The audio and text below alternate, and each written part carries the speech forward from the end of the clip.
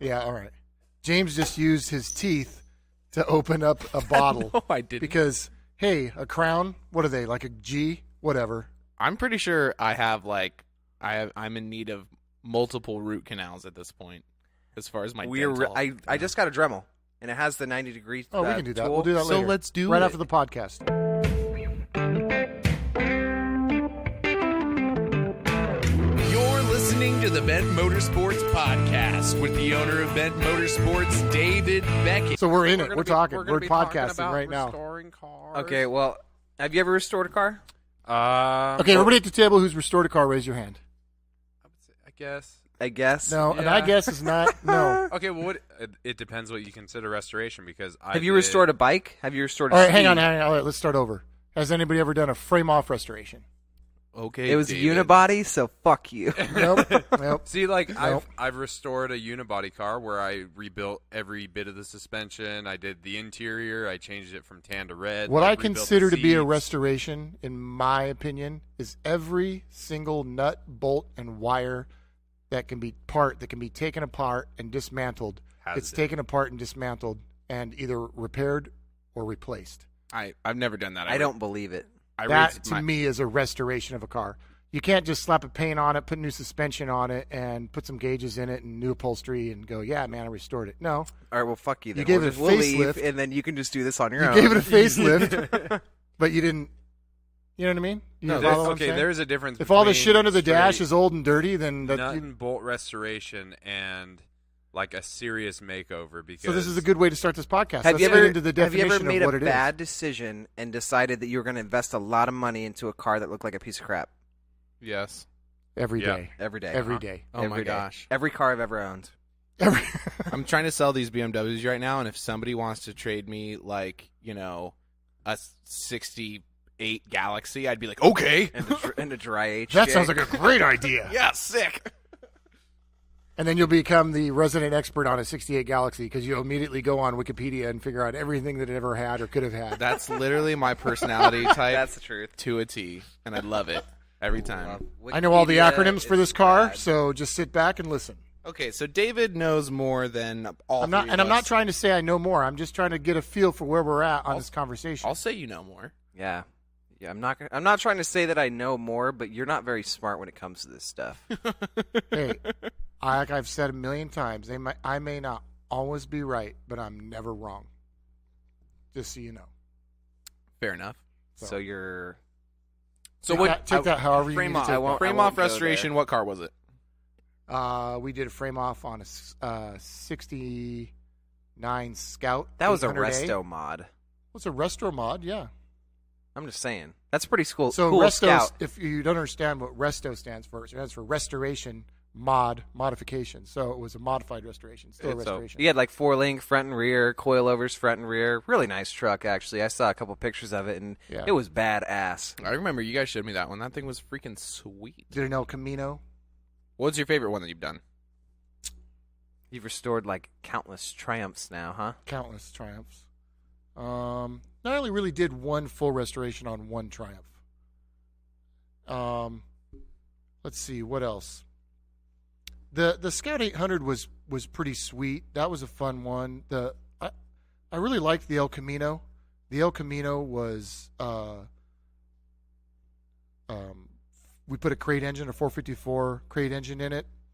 That And new we 750 horsepower one that they come out with. That one's sweet. it was the carbureted one. It was the carbureted 454 from GM Performance. That was sweet. It was a rad engine, Yeah. and they wanted it so that the hood, that was my boss at the time, and he wanted it so that it didn't look like it had a 454 in it, because everybody puts the big giant cowl induction hoods on them in order to put this big huge engine in there. America. Yeah, we had, since it was a frame off, we just basically cut and remade the entire front frame so that the engine would sit all the way down in super low. That's my style. I like That way the stock hood fits on it, and you don't even know there's a 454 in there. So which where was do you? rad. Okay, so wait, what condition was the Scout in when you guys got it? It was rusty all the way through. It needed a ton of sheet metal work. So where do you start? Do you just start doing the sheet metal work? Do you take the Yeah. whole cab off first, like Yeah, so rotisserie that thing, and just yeah, pretty much. I mean, what we do Love is chicken. Yeah. Oh shit! What'd you say? Wait until someone it's- said rotisserie, so I was like, Chicken. Yeah. Sounds pretty good. Right? All right, sorry. Go So, on. like you guys, you've looked at cars, so you've done your own form of a restoration on cars. You get a car and you look at it and you think, oh, I want to make this car look pretty. I'll pull the engine, and then if it's a unibody, it's a unibody. Whatever. There's no frame, so there's no question of do I got to take the frame off. But say, do you get to the Don't worry, it's already rusted out, so Yeah, do you- you're screwed. You guys, you've done it. So you look at this car and you're thinking, I'm going to fix this car up. Well, where do you draw the line? Where do you stop fixing it up? You Yeah, look at the don't. engine compartment and you go, okay, I'm going to do this, and then the firewall. But then you start looking down the transmission tunnel and you're like, well, where do I stop scrubbing? Where do I stop degreasing? Where do I stop and go, well, from here forward, it's going to be new paint. Yeah. Am I Right? going to scrape the 20 pounds of undercoating off the bottom and, Right. try to get that Yeah. done? But then there's also, when you look at these cars, and it wasn't a car that I did this on, but I went, I went for visual before I went for actual mechanical, I guess, integrity, whatever you would call it. I had a DR650 in 94, and I was like, all right, sweet. Took everything apart, had the frame sandblasted, powder coated, like took all the tabs off, re-welded what tabs needed to be put on there, took the ones off that weren't necessary, got new plastics, new tank or whatever, because it ran once, so I was like, it's fine. Got it all put back together, started it, a little bit of a tick, so I was like, all right, well, I probably just need to do some valve adjustment. Cam was just done. Cam was chewing into the head. They don't make the head anymore. Like, I bought it because it had more horsepower than the newer DRs did, and Yeah. you got to look at these things first. Like, is this something that I'm going to dump a bunch of money into that actually Yes. runs like crap? Right. Well, yeah, so I've also had a lot of people come to me and say, "Yeah, Dave, I want to restore this car," and the reality of it is that a good restoration. I'm not even saying the best restoration. This is not a Concours restoration, but a good restoration is 1,000 hours, and a shop rate is 100, 115, 125 an hour. That's a lot of money. So this is why guys restore cars in their garage over the period of 10 or 15 years. Yeah. Is because it's the labor that is so expensive. So Or you see guys lose their ass at Meekum when well, yeah. Oh, I'll yeah, tell now people all the that's time, can't- hey, they go can't to get Meekum get a- $70,000 for something, which is a pretty penny for a You car. can get Camaros for like $17,000. Oh, That yeah. are Yeah. cherry too. Oh, yeah. Like at that, they are cherry. I somebody advise- spent a lot of money on that at one point. I advise everybody who comes to me about a vehicle restoration, and I say first go to Meekum, go to Barrett Jackson, go to auctions, and try to find that car that you want to restore. Find your dream car. And if you can find it and it's the wrong color, either live with the new color or paint it Yeah. or put different wheels and tires on it. Yep. But if it's just you're absolutely in love with this specific car and you've maybe had it in your family your whole life and there's some sentimental value, it was your dad's car, and you want to spend the money, then go for it. Spend the money. But it is very expensive to do a proper restoration on a car. Yeah, I got a bit of a story for that too. Is my uncle, he wanted a '66 Chevelle. He had one when he was in high school. He loved that car, so there he was. He was on the hunt to go find one, and so he found one that was in Kansas. And I guess we have a cousin that was out there, so they looked at the car. Apparently, that person wasn't very wise, and they were like, "Yeah, dude, this thing looks good. Like it's ready to go." So my uncle and my cousin flew all the way out to Kansas with my little cousin, who was like got sick that morning, and he was throwing up the whole plane ride out there. They were supposed to drive the car back from Kansas to LA, and they got there, and there was like house speakers that were not even bolted down. They were just sitting under the seat, and that was like the sound system. The wiring was like way chewed up, and they ended up just saying, "Nope, we're not doing it." They scratched that whole idea, flew back home, and that was it. Yeah. And sure enough, he waited out and he got a really clean one that was in the same town that they live in, So I think that's one of the big things is wait around. Don't jump on the first thing. And you really got to be weary of cars that aren't from like Arizona, New Mexico, Yes. These places. Southwest cars are the even best. the beach. Think about the beach. We've had people come in here with like you just look at radiators, frames and stuff for people that just live within a couple miles of the beach.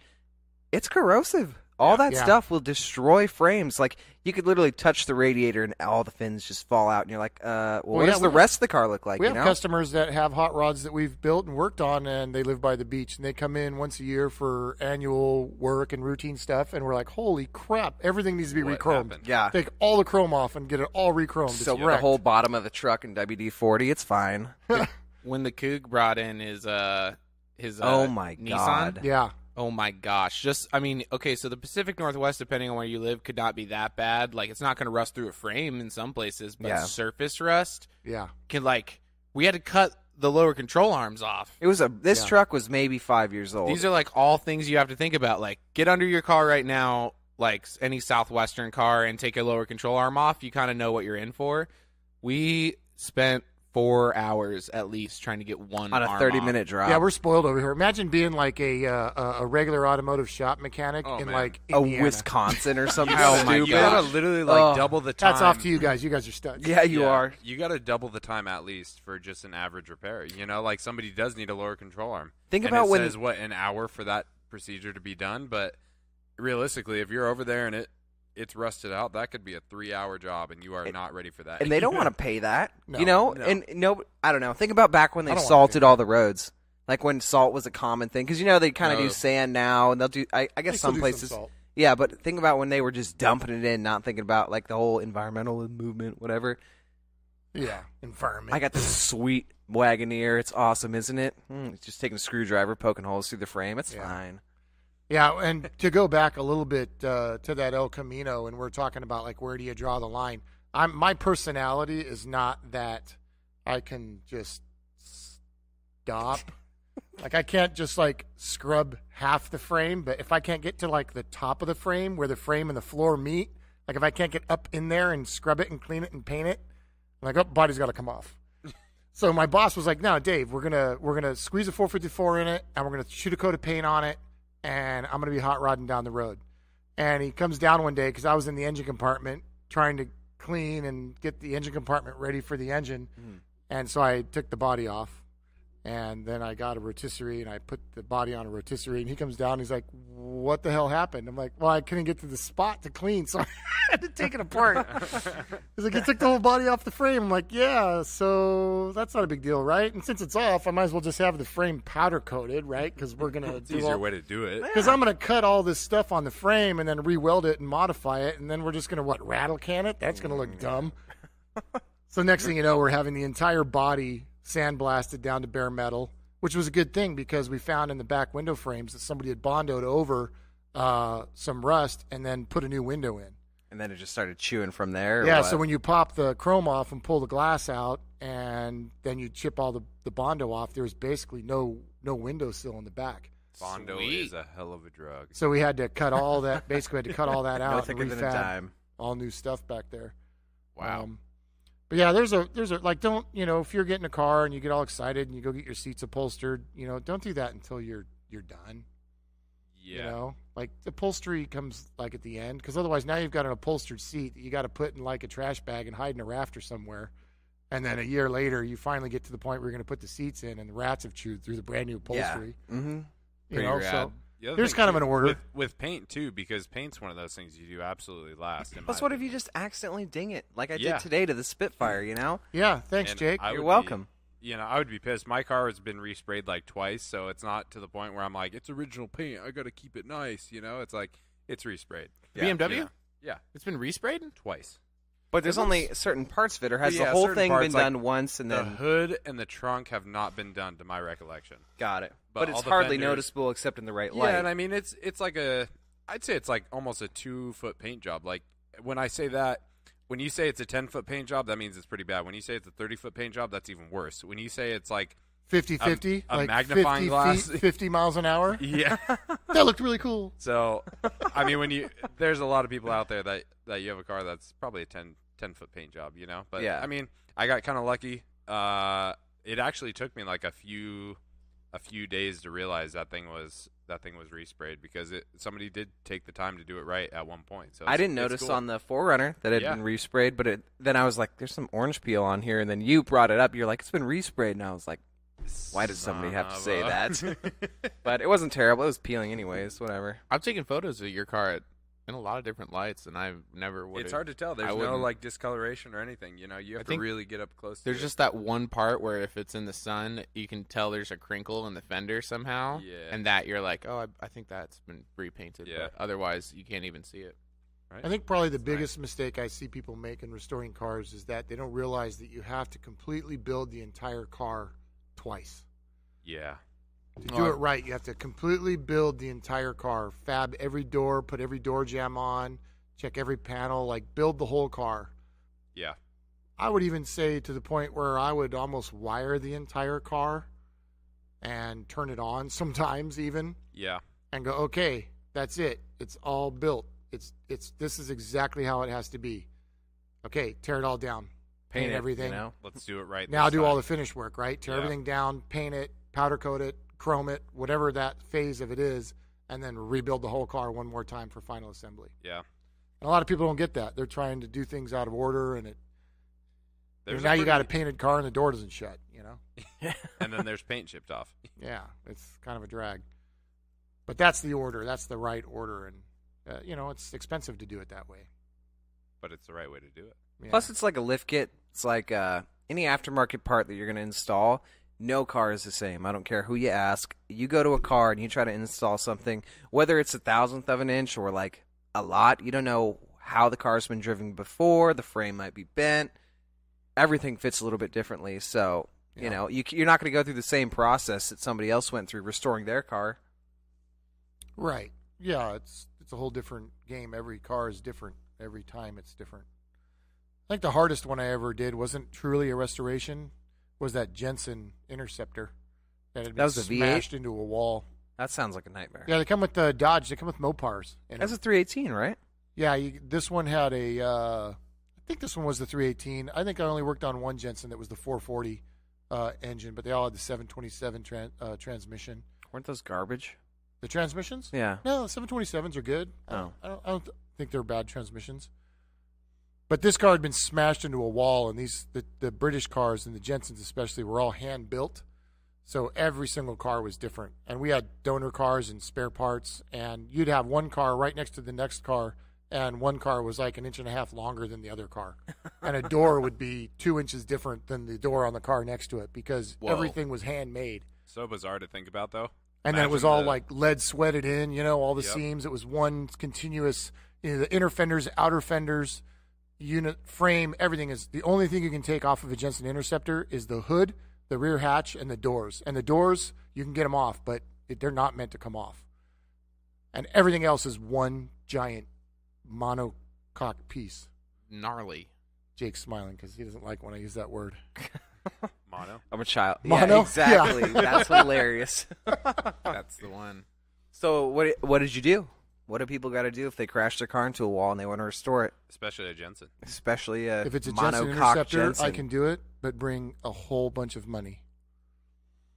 We basically cut the front end off of another car right at the A-pillar and then grafted it on to this other car. We cut the front of one off and cut the front of the other off and then grafted it on. And then we even used the lead solder and sweat it all back together and everything just like Jesus they did back Christ. then. Filed it all down, and we just basically did exactly what they would have done if they were building the car. Yeah. And it looked great in the end. You couldn't tell it was fixed. That is crazy. It was fun.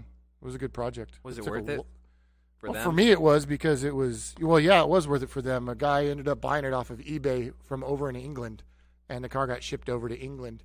A guy who was a member of the Jensen Club in London or something. Do you admit that to other people that Jensen you're Club. you're a member of the Jensen Club? Because I don't know if I would admit that. No, I didn't. I'm not a member. You're not.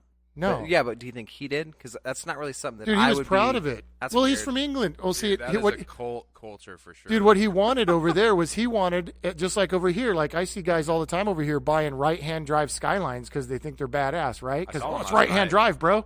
I got to Wow. have it. Whereas everybody in Japan's going, dude, bro, all cars are right-hand drive. What are you, stupid? Yeah. So this Jensen made vehicles for all over the world. So the ones that came to the U.S. were left-hand drive. Yeah. Because they were for the U.S. Well, a Jensen guy in London wants a Jensen. He wants a left-hand drive one from the United States because all of his buddies in the club have right-hand drive ones.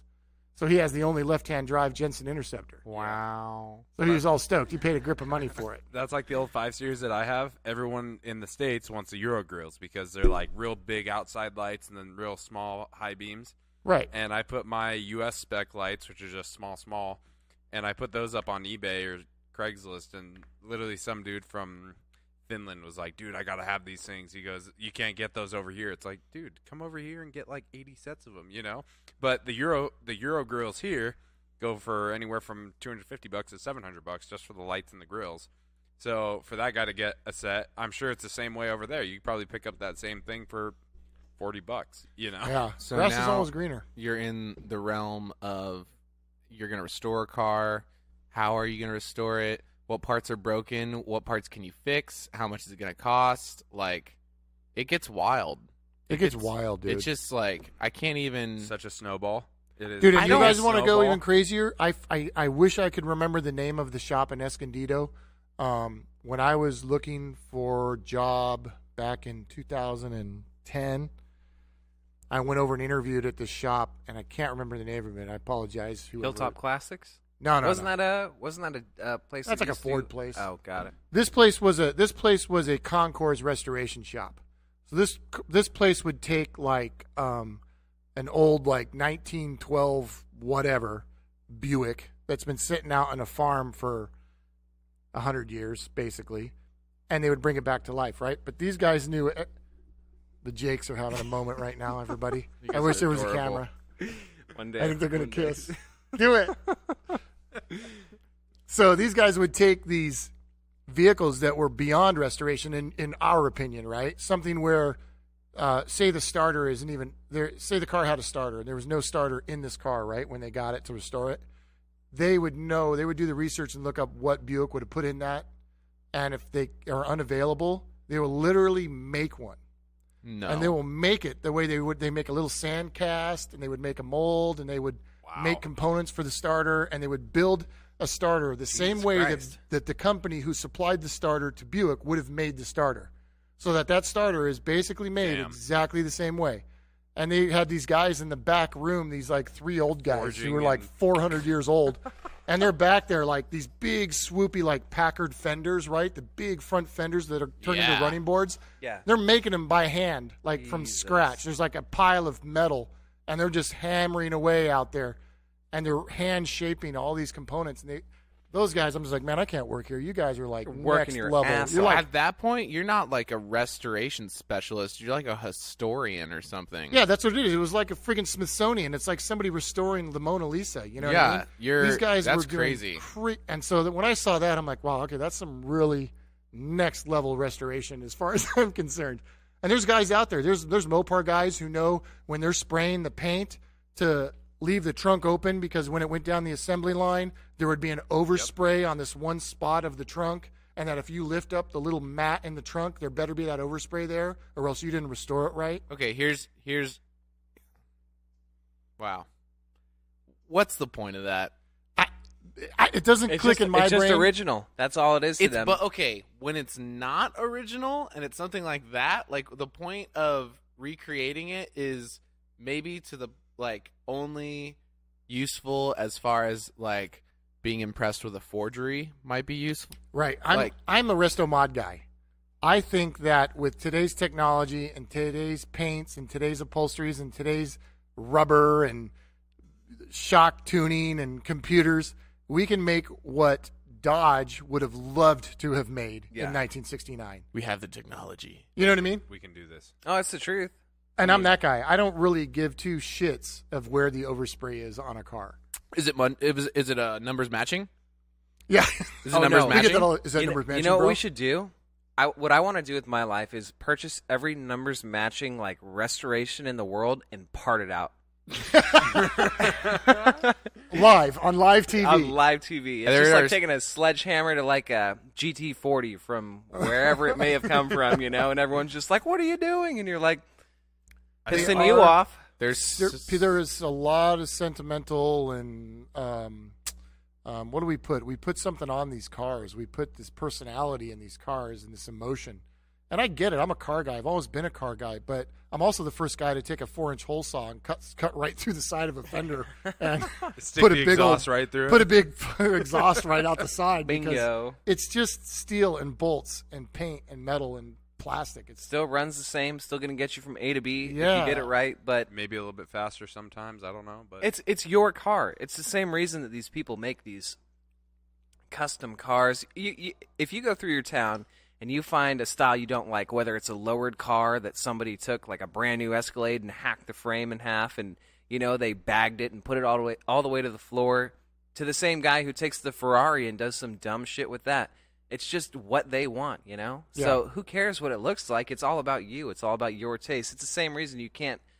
I'm gonna go put $50,000 into a car and not get the same out of it because it's my project. It's my baby. Like, it's not the same for everyone else. it's like 200 subwoofers or 2,000 horsepower. It's like the list goes it's on. whatever you want to do, Yeah. man. And Yeah. I don't know. For me, I think it's cool. Same thing like you said, with how much technology there is now. Yeah. It's like, yeah, I could have went and bought an old BMW M3 motor and put it in my car, but it's like, no, do something different. Whatever blows your skirt up, and that's what Dave told me actually. whatever Yeah. blows So I your was skirt going up, man. through a quandary of Yeah, what I stop was gonna stop do. building cars for other people. That's a good one that I liked. Just build a car for you. It's your car. Who cares what anybody else thinks? Which is that, I don't know if you guys watched Gas Monkey back in the day, Gas Monkey Garage. Aaron Kaufman, right? He's like the master builder on that show. And he finally left the show and started his new show called Shifting Gears. That's what he's doing. He has a new show. Yeah, it's called Shifting Gears. is and rad. It's rad, dude, because he basically said he's been building cars for everybody his whole life, and now he's going to shift gears. He's going to do something else, right? So now basically he builds cars for himself and goes out and does them. Like he says, I want to do King of the Hammers. So he took a Scout 800 and turned it into a King of the Hammers car and went out and did King of the Hammers. That's rad. It's awesome. And then he went, I really like watching diesel trucks race on an oval. I'm going to make a diesel truck and race it. So his shop is all about just making himself vehicles to go out and do things that he's always wanted to do. Does he eventually sell them, or he just Not so far. He's rich now. He's like, do whatever. Oh, this that's guy's living true. a dream. And now he has a show Got a TV about show. doing He it. doesn't Yeah. need think money. about And he- how much dang Discovery's it. paid him over the last that show's been out for half a dozen years now. It's got to have Gas been Monkey? out for several And years. so I'm assuming he's got a pretty big chunk of change sitting Yeah, dude, around. he's but good. with all the endorsements and the sponsors that he's getting, it's like he probably builds these cars for not net zero, but Discovery's Yeah, dude, still it's- paying him, or of course. Velocity's still paying him to. Dude, he's on do it. Discovery. His show's on right after Gas Monkey. So Yeah. Gas Monkey Garage is on, and then his show's on. So, no, props to him. So he's made doing as it. far And, as and, I've- and going back a little bit, you were saying, whatever blows your skirt up. Think about this, too. We were talking about Dodge or Ford or Chevy or whoever making cars. They're making – so if you take a Corvette from 1968, for instance, or whatever, everybody says, these engineers, they designed this vehicle. It's perfectly designed. Why would you change it? Well, because they were designing a vehicle to be made on a production line that had to be cost-effective to push out like 3,000 or 5,000 cars a year. and have Yeah. the right, Right? emissions. Yeah, and, so I mean, get let's the- be clear. whatever. They were making cars as cheap as they possibly can to make the most possible money because it's a business. It is. Yeah. So every single car out there can be improved, right? Unless you're talking about like Bugatti Veyron, Yeah, right? then you're just in it for the money. Volkswagen made that car and lost millions, and they lose millions every time they sell one because they wanted to say, hey, look, this is what a perfect car looks like, in our opinion. We'll sell them, but we're going to lose our ass on every one of them. It was the same thing with the NSX. That was supposed to come out 2012, I think. Right. Oh, they didn't And- predict. Yeah, we and keep they seeing it in lost SEMA, and their you. ass on it. Like they put way more production into it. Those cars are worth like 2 times what they were able to sell them for, because they wanted it to be that good. And then they Right, ended and then up look what just- happens. When a car manufacturer makes a perfect car, it's Yeah. unsellable. Yep. It's like a perfect product, to be honest. Nobody wants to pay what a perfect product is worth. Exactly. Because Which nobody is why- understands it. Which is why we run into the finger air quotes bolt-on problem in Yep. here, because every kit or every bolt-on thing we buy from a manufacturer doesn't really bolt on, because if they took all the time it took to really make it bolt on, They would realize it's. it would be way out of price range for everybody. It's an interesting world, the automotive world.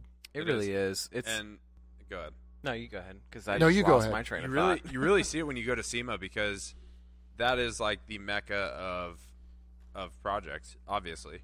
And so you see a dude that spends X amount of money on this, and it's like, why'd he build it this way? Like, you see some stuff that you can't even drive. That 4Runner that was outside, Oh yeah, Remember that thing? no drive shafts or whatever it was. It was gigantic, and the thing was like, Beverage. it was like 15-inch lift. You know, you couldn't drive it. It's like, why did they build this? Just so it could because go they to a could. show. Yeah. You know, it's like, for me, I'd like to build something so I could drive it and enjoy it. And Yeah, I like that part at SEMA, the front area where the lifted trucks are. yeah, and it's like nobody's gonna drive that. I never Oh, understand yeah. the lifted trucks area With because the it's little like tiny tires. Yeah, and they the got these, like, huge low wheels. profile tires. 28-inch wheels and like. it's like how does that 2 thing even inches of drive? You sidewall. couldn't even. I don't even think I could drive that across an open parking lot where And there they was have nothing. all the billet like links that are all like cut out in the center and they're anodized, and you're just like, this is. The attention to detail is staggering. I think That's that's I'll pretty give much, them that. That's it. That's the all thing, you though. got. That blows somebody's skirt up. Exactly. Somebody is about Doesn't that. blow my skirt I'm, up. I'm wearing pants, so I'd like to look at something. I'm not else. gonna lie. I would never buy one. I would never build one. I would never spend any But I'll money. look at 'em. We I'll look at are- 'em. We are men from SoCal, and I guarantee you, some dude from Alabama or Kentucky goes to that, and they're like, "Holy Hey, don't piss them off. We need crap." them to Yeah. listen. I'm sorry. What the Man, fuck? jeez. No, But, I was. somebody of a different area would come and see that, and they would just be blown away. Like, oh my god, how do I get this thing in my garage or my shed? Do you remember on the way there, right before we went shooting, that Jeep? The Jeep that had, you know, Yeah. when you order, I don't know if any of you have done this, but you order some parts that you know it's like a Chinese manufactured kit. And it Right. has, what's that zinc, that gold coating that's on a lot of those crappy steel parts? Creosil or what is that stuff called? I don't know. It's Keeps like it from a zinc- rusting like a when it's zinc- on. the It zinc keeps it from coating, rusting when right? it's on the boat coming over from China. This guy had a Jeep that was going to SEMA, and all the links were just they were so ineffective because it was like a Z, not a Z. It was like like if you look at one of the heart monitors, the EKGs or whatever, the up and down. Yeah. That's what the links look like, and it goes up and down, and it's all this like Chinese plate cut coated steel shit, and you're just like, what? You've taken all the effectiveness out of what you tried to do because it still had huge tires on it, still had Right. Dana 44s. It was badass, but this little details that you've added because it looked cool in your mind has Essentially rendered it ruined useless. the purpose of it. Yeah, so I don't know. It's just Well, it becomes a show car, right? It's just strictly a show vehicle. A And staple that's- for that company that Yeah. I'm sure if somebody were to go into their shop, wherever it may be, they're like, oh my god, what is this thing? And you know, they're like, want oh, we some- put this much money into this, and then you see it amongst all the other ones, and you're like, yeah, but that guy can actually go over like the whole yeah, King look of at the his Hammers. look at course. his 2-inch Daystar lift. He gets to go up, waterfall Yeah. and stuff. Hey man, I had a 2-inch Daystar lift on my Jeep. That's my point. It was rad. That's who I'm talking about. But you Man. can't say that though, because then you'll lose customers. Yeah, so it was cool. The Daystar long lift was arm. good. That was stage 1, but we're at stage 40 now on the Jeep, so I like it much better now. It is smoother. Next year, coilovers. Coilovers. Yes. So what else what did I is- want? I want We coil- need to change your shock mounts in the rear because you're not. Oh yeah, I'm bottoming those out. We got to add a bump stops, I think, back there as well. That would be Hydraulics. rad. So- Hydraulic bumps. In order, what is the first thing that you do in a restoration? The first thing I do once the car's been picked, you say? So say the car is in the shop, or No. From starting out with it. okay. So the from first thing the is get-go. find the right car. Do you, when you make that choice, would You're you say that you need to take into account like parts availability? Yeah. So what I'll do is depending on the build and the customer, and after the meeting I have with the customer, it goes. Say it's a resto mod, right? So I'm going to be less worried about numbers matching. I'm going to be less worried about if the car's got original equipment on it because I know in my brain it's getting Wellwood brakes, it's getting a crate motor, it's getting new Hotchkiss suspension, it's getting whatever Yukon Vintage gear and air. axle rear. It's getting vintage air. So first I have to is it a resto mod? Yes. Is the guy going to let us do whatever we want with it? Yes. Okay. Then that will help me decide on what vehicle because then I'll focus more on just the structure of the vehicle. Yeah. Is the body intact? Is the frame intact? That's the starting point that I worry about. If they do want to have a proper restoration, then I got to look even deeper into, okay, is this the right engine for this car? Is this the right suspension that was in this car? And then also start going into what you said, parts availability. If I'm missing something stupid as a grab handle up on the ceiling, can I get that grab handle? Yeah. Or can I not get that grab handle? Can I get that window crank? Or Can you even get windows alone? can you even get know? windows, glass? I got a guy I use in Vista who has got tons of glass, but he's running out of stuff. It's becoming harder to get. So then once you've done all of that research and you nail the car down, then it's basically at that point a complete teardown. And a complete teardown has to be methodical. Everything, and I really like things to be labeled, bagged. All the bags have to be labeled. Like You're always saying, take pictures of this, take pictures of this. Take I'm like, pictures. Oh my I gosh, have a great pictures. brain. It's fine. Go I can buy remember. a camera. Dude, get pictures, man. It's the truth. Pictures help so much. Whether it's like a sensor that there's 2 sensors. I don't know how old we're going back here, but it really helps. You'll look at something and you'll be like, oh, how could I ever forget this? And then 6 months later, you're like, Jesus, I don't even remember. Does this bracket even from this car? Yeah. Like, where was this ever on this car? Mm-hmm. So I've learned over the years, everything gets in a Ziploc bag. Everything gets labeled. Even if it's a bolt that I'm never going to use again, it goes in the bag so that when it comes time to replace the bolt, I know what bolt I need to get, right? So everything goes in the bag. Don't throw anything away. And, I mean, literally, don't throw anything away. Everything goes in bags and gets labeled and put on a shelf. You know what I think is another smart thing to do? I mean, obviously buy a camera. If you don't have one, buy one. Yeah. You know, keep it all on 1 or 2 memory cards. Speaking of memory cards, are we recording? We're good? No, we're fine. Okay, cool. Wow, you had to bring that up, man. No, it actually is good because I've, like, you know, if you put it on your phone, and this is not saying there's anything wrong with using your phone, but I have like 3,000 pictures on my phone, and like for one project that you're not working on every single day, it gets separated. And well, because nobody's diligent enough at the end of the day to take all those photos and drop them into a specific album, right? Put them to the cloud. Or if you're that guy, then go for it. But otherwise, have a dedicated card for it. That's literally my job here. That's all I do is take photos and drop them into dedicated libraries and sort them and make sure that the cards. A special breed. Yeah, you're a special breed. But I think another thing that's really important too, that kind of goes unspoken for, is know your nuts and bolts. Like, get one of those little gauges that you can check what size it is, what thread pitch it is. Because as stupid as it sounds, like some things like on newer-ish Chevys, a lot of stuff is standard, a lot of stuff is metric. Well, yeah, the whole engine's metric. You know what I mean? So it's like there's way different things. So if you're trying to put you run into an issue where you're trying to put a standard bolt into the engine and all of a sudden you strip it out, and guess what? Now you just created yourself another 2 hours of work for something that could have been. Yeah, you got to know your shit. You got to know what you're dealing with. So, not to say that everyone's dumb and can't do that, but it's a nice tool to have in the toolbox. And as stupid as it sounds, it makes a big difference. Yeah, it totally does. And when you go to buy a bunch of parts, like you said, you put that little one bolt that you're probably never going to use again, but you put it in that bag. Well, guess what? Now when you go back, you go, all right, cool, I need an M6 by 25. That's, That's metric for everybody out there because Jake's a Miata guy now. Yeah, sorry. I'm a Miata guy. Yeah, but what's the thread pitch? Oh, man. Good old metric. Is it 1, 1.5, 1.75? You never know.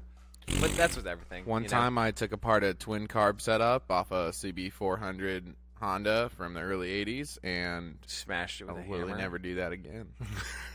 The worst is when you're taking something apart and you don't know that it's spring-loaded. Oh, yeah. And you pull something off and a bearing, like a little ball and a spring goes bing, flying out. And you're like, wait, what came out of there? That maybe was probably my most extensive restoration project, was that carburetor. And we ran into literally everything. This is what actually my brother-in-law told me when I started wanting to work on cars and learning and stuff. He goes, go buy something with a small engine, probably a motorcycle, and go through the entire thing and build it back up into basically something brand new. Like, figure out how valves work, figure out how carburetors work, why they work, all the pieces, boots, gaskets, diaphragms, springs, linkages, like the whole thing. Look at everything, because if you can do it on a small motor, and it totally helped, next thing you know, like Jake and I are on his old, what was it? The Falcon? Ranchero. Oh, the Ranchero. Ranchero, and like that was like the second thing that I did that was really involved with him, and we're talking about points and distributors and all this other stuff and how it works, and you're just like, all right, well, and I literally learned all of that from taking an 81 CB400 from basically a bin and putting it all back together with Jake. And we seriously were in the shop every night until 1:30 in the morning. We had a huge whiteboard that we hung at that just had like 60 things on it that we just, like, you'd do something, you'd look back up on the board, you'd be like, okay, That's not even on there. what can I do next? Yeah, then you did something that wasn't even on there, and you're like, I can't believe.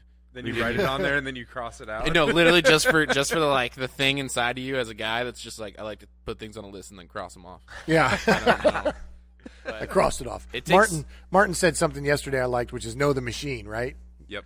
And that's the thing, right? The more you work on these things, the more you understand the machine. And every time you work on a carburetor now, you understand the machine. If you understand how an engine works. Jake's restoring, doing an engine build, just to basically get more familiar with building an engine from the ground up, from a bare block up. And he's going to know the machine. I mean, he knows the theory of the machine, right? We all know internal combustion. We know the theory of the machine, but until you're hands-on building the machine, then you really know the machine. You see every passageway, where it goes, where it came from. Right. The tension of the springs, how the valves seat, like the whole 9 yards. I mean, I'll take a car apart back in the day, and I would spend, an hour staring at how the stupid heater control selector works. Oh, I know. You're like, what the You're fuck like, what does the this hell do? is this thing? This is vacuum controlled. What? And you start looking at, okay, this hose goes here and then out of here, and if I do this switch, it opens a little hole here, and then vacuum goes into this hole, But why and can then I this hear door the vacuum opens. when the car's off? I don't understand. So it's just funny, you start getting really deep into some of these cars, and it's like, man, who was the engineer who dreamt this up? Oh, I know. That was my first day. I think I worked here. Was the Blazer was in here? Yeah. And you go, all right, we got all these parts. You got to put the dash together. And I was sitting here like, okay. And you give me a little vacuum, a little like vacuum, like hand trigger vacuum thing.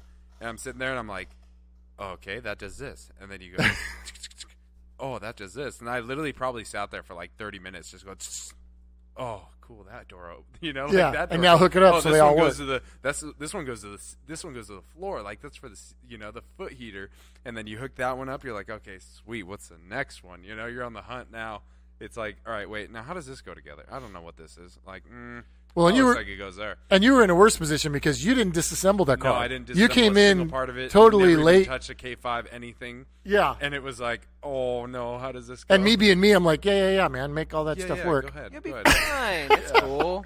Hey, trial by fire, right? I mean, you're That's going to true. learn. Yeah, I mean, yeah. and for me, when new guys come in the shop, it's like, do that. And if I can walk away and within an hour you've got it all figured out, well, you're the guy I want around the shop.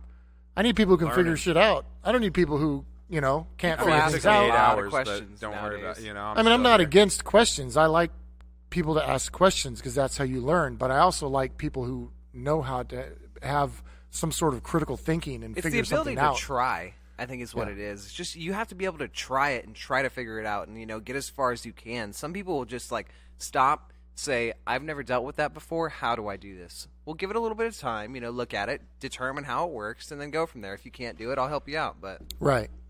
I don't know. I feel like there's a certain type of mindset that you have to be in to properly restore something, and especially the people that you work with have to be in that same mindset. If you're not all on the same page of we're going to do it all, like literally down to the last O-ring, Right. then and you can take pride in that. One of my favorite restoration is the Group B Celica restoration because it's a rusted out POS. Christ, it never ends. And no, it doesn't because And it's rally. literally encapsulates everything amazing. It is badass. No, that It is the level badass. of Those dudes, those finished dudes, are wild. well, think about this: to restore a car is a pain in the ass. It is a work to document, picture, and write up every single bit, bolt, corner, Today, bend. we that removed you've this done. bolt. Exactly.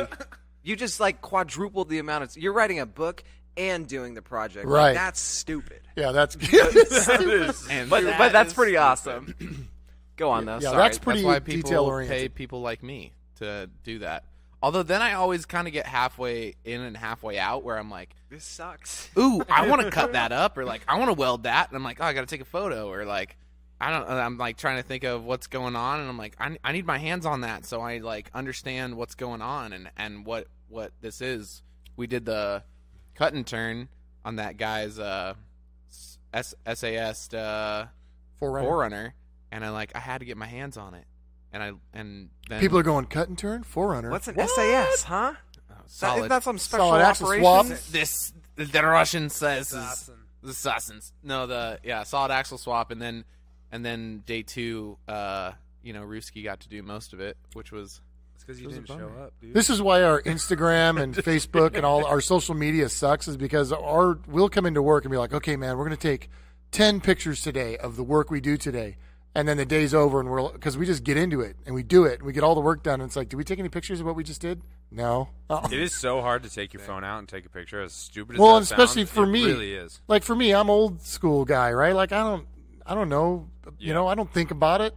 I just want to get the job done, But we need to, we're getting better at it. Everybody, we'll start getting more stuff up there. We are. No, we're gonna have a cut and turn article up soon. With my whole detailing thing, I'm like, I need to take pictures of this before and after. Like that's almost like the best result, Yeah. Like when you see the before and after, and then sure enough, I get done with it. I'm like, yeah, that looks sick. And I'm like, I forgot to take a picture. Nobody's gonna understand how bad it looked. Nobody's gonna know. Yeah.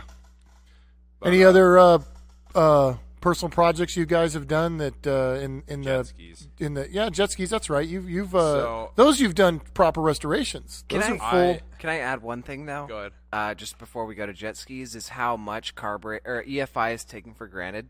Oh, I don't modern at all. fuel injection. I do not take it for granted right? at all. I mean, if you've ever driven to the mountains, if you've ever not driven your car for a month, if you've ever started your lawnmower like 2 months after you mowed your lawn last and it didn't start. If you've ever walked into your garage in the morning and not passed out from vapor. Yeah, if you've ever turned your car on and driven it 5 seconds later, you owe EFI. Yeah. All you bastards out there, you guys owe EFI. Pay your respects. Yeah, Yeah, it is pretty rad, dude. I used to rebuild carburetors all the time for people, and I despised it. I think rebuilding is not too bad. People are afraid of carburetors. Oh, yeah. Rebuilding them, not too bad. Tuning them, friggin' nightmare. Especially back in the day. Tune my Spitfire. Oh my god, dude. DCO E40 Webers, dual side draft Webers. Yeah, when you don't just have a Awesome. fuel air screw and an idle, and you're like, no, it's fine, it's fine. Yeah. Oh, there's more than one. Is like a godsend. Oh yeah. But when they're running right, oh man. It's pretty sweet. Scary. Wow. What's those carburetors you were talking about back in the was it 1830s, 1840s? I don't know. But the ones that just I'm not that old. you were saying they just pretty much dump fuel into it, like Predator carbs. It looked like, I'm not kidding you, it looked like this if you're like a J box, like a contractor's J box, right? Like just literally a square tin box that went on top of your intake manifold, and it just basically was like this flap door that you'd hit the gas pedal and just pour fuel in. It was rad. It sounds dope. Who needs to atomize? There was it? like Just no burn it? adjustment. It was just like pour fuel in. Yes, cars fast now. You don't need an accelerator. It is pump. the chalkboard. You had to of drive it like a carburetors. two-stroke. You were either off the gas or you were full throttle. Yes. I want one of these. There was no idle circuit. There was no. No, it was just bop. Go That fast. sounds like my kind of car. Yeah, it was. They were cool. Right. But the jet ski thing, that's something that's kind of interesting because we have like 7 of them out there, and they're all out at our Havasu house, and so we. Oh, excuse me. Oh.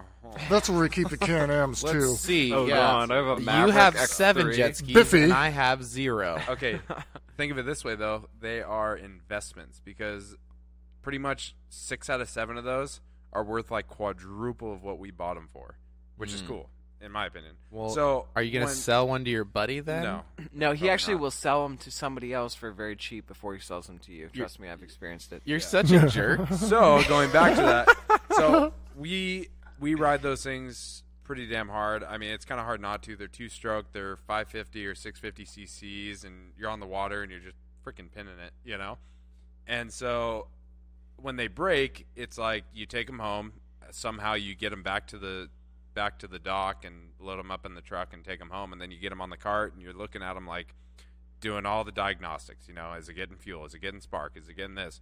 And sometimes the weekend runs out and you're like, well, gotta go home, and then you come down a couple weeks later, you go back out there, and all of a sudden it's like, oh dude, why didn't we check this? Yeah, that's the problem. Okay, cool, get that done. Yep. So it's a whole different thing. If it were to be in the shop like here where I work and I can work on it all like after work or whatever, it's probably a different story. But you get out there on a Friday, you work on stuff, you get it ready for Saturday you get it ready all Friday night for Saturday.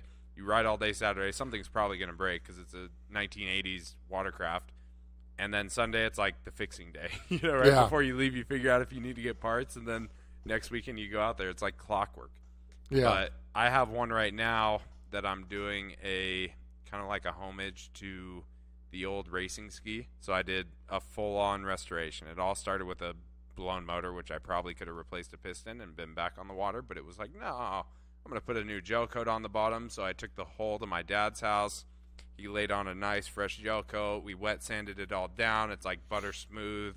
Put brand new rebuilt pump in it. Like, How long have you been working on this? a couple years now. Yeah. Okay, got it. And I just Jet want- skis are small, right? It's turned into. It's a motor and a box. Right. Okay. So, 2 years. The Got it. funny thing with that though is like it sits there, and when I go out there, it's like I don't want to work on that because we have other running skis that I ride around. It's not So a it's like, priority. yeah, it's not a priority because there's other stuff. If that was my only ski, He walks And- into his garage in Havasu and goes, "Look at all these jet skis and Can-Am Mavericks and things that go-karts that I can play with, or I could restore that piece of shit." and then Nah. I go, nah, Can-Am. and then go to the next- But he won't sell the other pieces of shit to his buddies for a dealio. So, You're but you're so it is whack. cool because I went on Keeps eBay. on talking. I know. Yeah. Well, eBay. You know what? I think Jake and I are gonna put an end to this. He's never even invited us to go to Havasu with him. Yeah. For real, bro.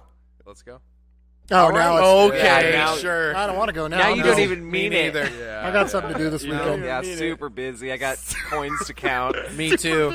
I'm gonna go find a girlfriend. Yeah, I got. I'll be busy. I'm growing peppers. I need to tender to them. But no, I don't know. For some reason, we got into the vintage watercrafts in the last couple of years, and it's gone. I think it's because downhill your since. dad. Your dad was always into My dad? watercraft. Yeah, hey, don't my dad. don't interrupt me. Your dad was. Dad. Go ahead. My dad. No, it's My fine. dad.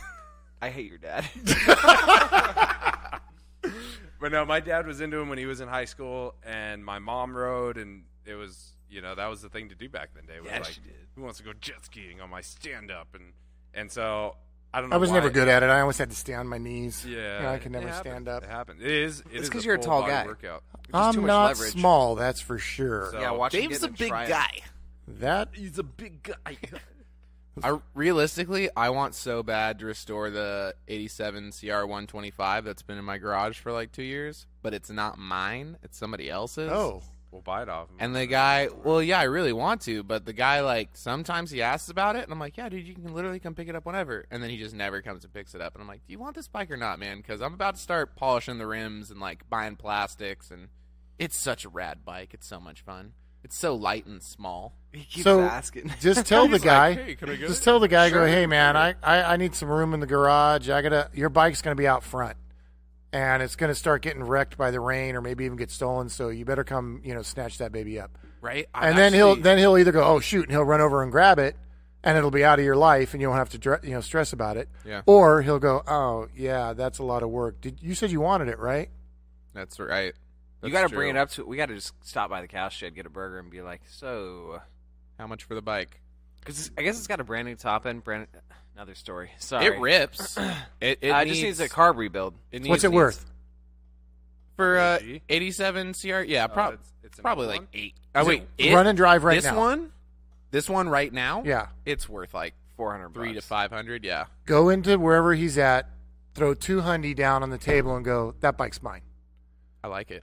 It's actually a pretty good way to do it. People respond to cash. Right. Just Cash, go, where money, does he have the title? Go, hey, I'll be back tomorrow for the title. That bike's mine. And just walk out. I like that. That's strong.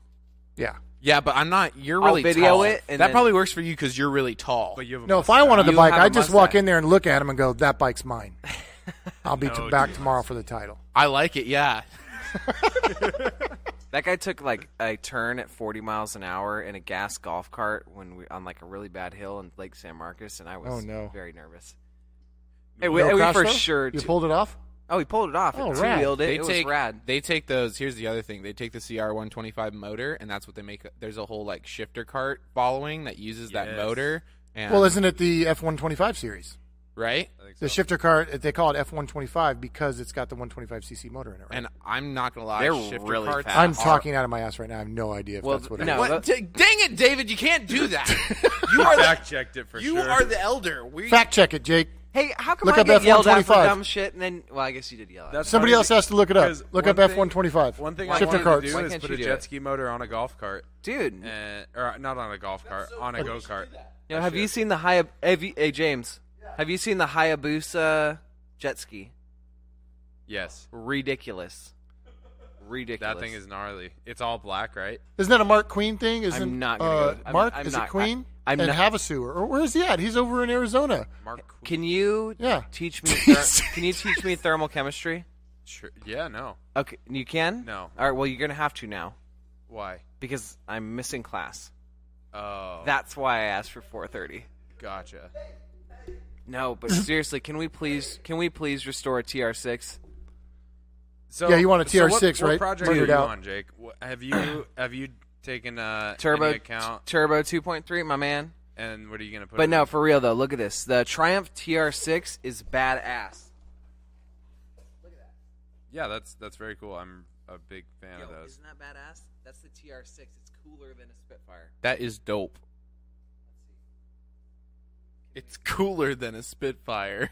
So I think Hey, those things are hey, pretty check cool this for out. a little- If you say that again, I'm going to punch you in the mouth. I guess it's a good thing I got. Well, I guess not. Okay, sorry. Smack those ceramic teeth right out of You're the your one who mouth. brought this up. You No, I know. I really like those two, actually. So you have a Ford 2.3 liter that you're gonna turbo. You're building that motor right now, which at this moment, in my opinion, it seems like you're just doing it for the shit of it. Because I don't have a vehicle to put it in. Yeah. Yes, Okay. but that's what tomorrow's for. What are you doing tomorrow? Going to look for a Ranger. Oh, so you're not coming in? I'll be in the morning and then I'll leave after that. No, so the Ford Suspicious. Pinto. Everybody always banging on the Pinto. You know, the gas tank's in the back. It's going to blow up if you rear end it. Congratulations. The gas tank's in the back of every other car on the face of the planet. No, dude, I was part of a team that raced Pintos at El Cajon Speedway back in the day. Pony stock class. They were rad. They're awesome. Forged forged crank, forged rods. The pistons were garbage, but you know you can swap those out. But they came turboed from the factory in the XR4 Ti, the Merker or whatever. Oh, the Merker. The Merker.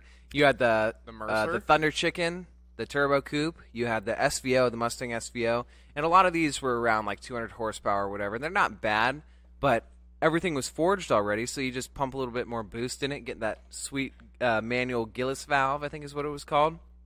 People are making 350, 400 horsepower out of a 2.3 liter four cylinder. You know, this was Single the overhead cam. Oh like- yeah, that was badass. Which is funny because that's what we went back to before was there's always room for improvement. There's the way always that room a for company improvement. did it back in 1984 was way different than what you want to do to it now. You know, there's new technology that you can go put a brand new GT35 Garrett, you know, on that old motor and make ridiculous power. But Yeah. for them back in the day, they had this like old school whatever. I know you're you know, stealing like, Volvo turbos yeah, and stuff. exactly. So Volvo it's turbos 6 psi. blow. It's rad. A lot of people run like 6-8 psi on some cars, and they're like, "This is a lot of power." Well, I think the manual SVOs topped out at 18 psi, like with no modifications. You're just like, Jesus Christ, it doesn't even have ARP head studs. What are you gonna do? What are you going to do? So, To get back to the restorations a little bit, we started on the Willys project. oh yeah, That thing I don't is know how coming we together. didn't include that. How did the we whole not time. talk about this? I So, was going to bring It's it up. right I just there. figured you were gonna so do we it. have the 59 Willys wagon that had no drivetrain, but it was a nice body and frame. And we don't like the frame because the frame is the C-channel piece of crap from 1959. So we found the donor car, the 1973 FJ55 Land Cruiser. So we got the body off the Land Cruiser and we whittled the firewall down because we're trying to keep as much of the Land Cruiser firewall as we can to incorporate the pedals and the steering. Makes it a little easier. And the firewall and floor pan of the Willys is completely rusted out, so no problem cutting that all out and then grafting the FJ parts to the Willys at that point. So we got to the point where we've got the Willys body kind of sitting on top, and now we're running into all of our things that we're going to have to deal with, like it's too long in the back by about a foot. So we're going to chop a whole foot off the back of the Land Cruiser, which is fine because those cars those FJs kind of were really long they're in the tail back. heavy. They were tail heavy. So we'll just chop that off. Or if we want to keep the tow hitch receiver and everything, we can just section section like 12 inches out of the frame. Sectioning it, I think, is going to be the way to go. Yeah, I think that'll be the You solution want that for that. That's freaking tow hitch. Everybody Yeah. needs a tow hitch. Didn't we already take the tow hitch off? No, it's still on there. Oh. So then the front, now we remember this Willys came with a flathead 4-cylinder in it and is a very narrow engine compartment, in all honesty, which is why we didn't put a V8 or anything in it. I know people put small block Chevys in there, but we're sticking with the inline 6, the F-Series engine that came on the Land Cruiser. But it's got 2 extra cylinders, so we're going to have to modify the grill and have some interesting situations trying to get the a radiator in there. God, man. Because it is You got like a the- 1x2 box that you got. Like it's not a big space. No, The FJ55 is so square. it is very and square. The front of the Willys is doved. It's like a pear shape. If you look Yeah. at it from above, it's narrow at the front, wide at the back. Yeah, and Got it a looks big beautiful. booty. It's fantastic, but it just definitely doesn't really agree with anything that isn't Right. a 59 Willys. Right. It's going to be interesting to how it lays on there and where the grill ends up, because to center the rear axle of the FJ with the rear fender of the Willys, and then where the front tire ends up, and then the front spring hanger on the FJ is like going to be a foot in front of the stock grill. So you have the grill, and then a foot in front of it, you'll have the leaf spring hanger. So I think we're going to do something funny where we add a winch and a nice built bumper or something on the front, so it kind of looks purposeful, so that it doesn't look weird that the grill is a Not foot just an behind. overbite or an underbite. Yeah, you know what I mean? So we're going to have to do some funny business there, but it's cool to get going on that project finally. It already looks pretty mean sitting up there. Yeah, it's stuffed on. I mean, we literally took the body and kind of dropped it on, cut the floor out and dropped it on there and went, it's close. We got to, we're getting some jobs in the shop. We had a few days where we didn't have a lot of jobs, so we pulled it down and started on it. But now it's back up on the lift in the corner out of the way. We'll throw a picture up on Instagram so everybody can see the monstrosity as it sits right now. It's awesome. That's Maybe we'll sit down and talk more about it, and we can throw some stuff together. Yeah, we'll have some more articles on the website.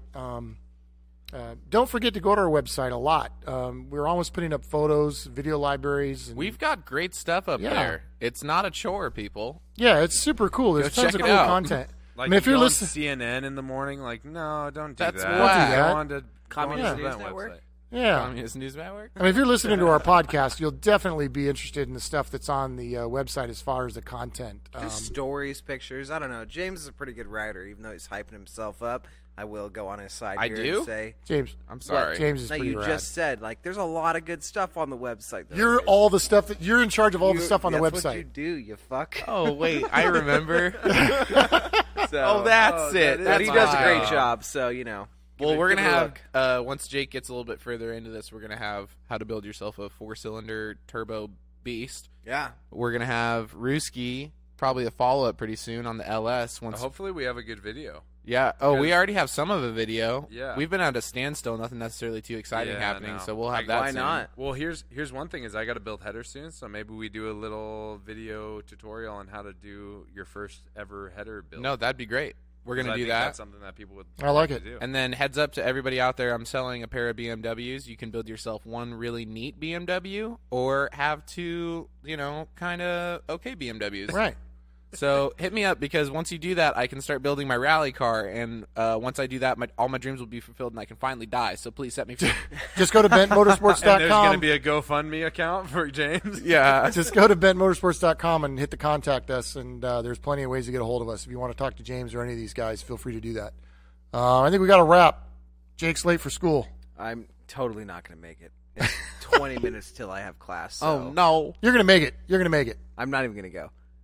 Wow, you've got 20 minutes to get to class, and you're like, forget it. It's an hour and 20-minute class, and I'm already 10 minutes in there, so it's going to Hey, miss Russo, 30 minutes do you of go the to class, class? not know what the fuck is going on. Me So neither. at least the podcast is already done now, so this will School's be cut out. for fools. But School's for All right. squares. Bet Motorsports Later. Podcast. Thanks for listening in. Be sure to give us a follow on Instagram, Twitter, Facebook, and YouTube at Bet Motorsports. Stay updated on the latest happenings, future projects, videos, and events here at the shop.